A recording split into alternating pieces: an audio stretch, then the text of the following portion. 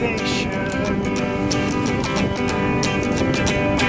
They were self-sufficient, hunting and trapping alone until the oil companies came and set up oil rigs on their homeland and wiped out their trap lines.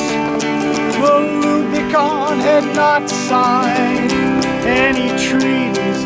They lived there from time immemorial, and now they find that their very lives are very much in peril. Yeah, this is the story of the Lubicon nation and native people in Canada, where greed destroyed their land and livelihood, all in the name of,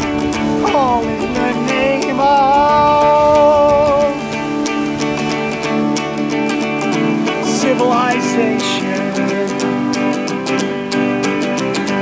Well, this injustice should not be allowed to continue in a free Canada, where human rights should be respected, not destroyed to make a buck.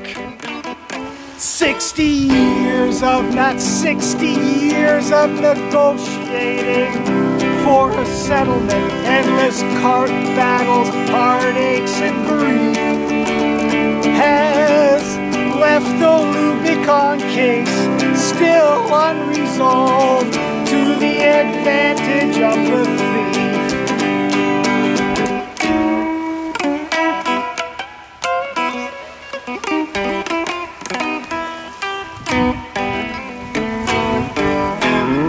Tuberculosis, stillbirths, poison air and water, no money and no settlement. For what?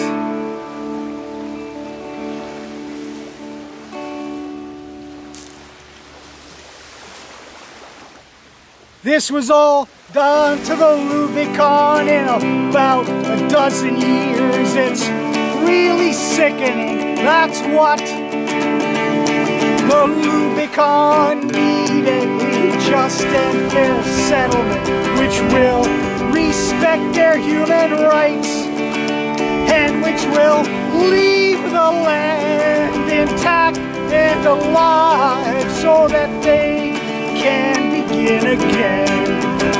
Yeah, this is the story of the Lubicon nation and native people in Canada, where greed destroyed their land and livelihood, all in the name of,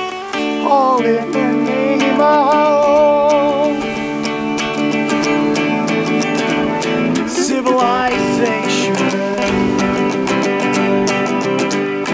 Until 1979, just a generation ago, they lived off of the land. They cared for it, and it was good to them.